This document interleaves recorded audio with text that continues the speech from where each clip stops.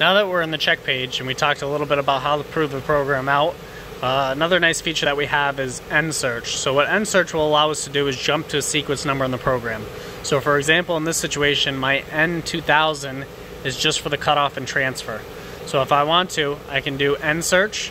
I can type in 2000, so that'll look for N2000. Turn my feed rate all the way down. I'll hit cycle start, and the program will slowly run through. And then as soon as it hits this M297, that's where it's going to be allowed to skip. So here in a second, it'll skip down into the program. So as soon as it hits the M297, it will skip. So 297, now it's going to jump down to N2000. So N2000 is at the end of my program. And the reason that we are looking for a N297 is because there's certain things in the program that we want to read all the time. So G930 is our start position. The same thing over here, start position, spindle 1 brake, spindle 2 brake.